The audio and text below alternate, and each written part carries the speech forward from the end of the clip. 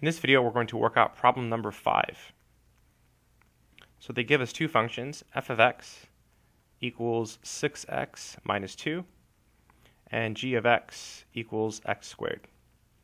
And the question is, what is fog of x? So fog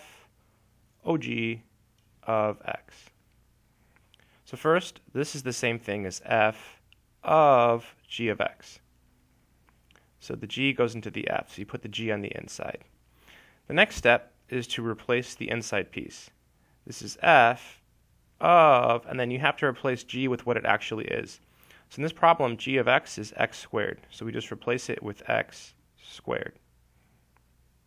Now we're supposed to look at f. So here's f up here. So f of x is 6x minus 2. Here our x is x squared. So instead of x, it's 6x squared minus 2.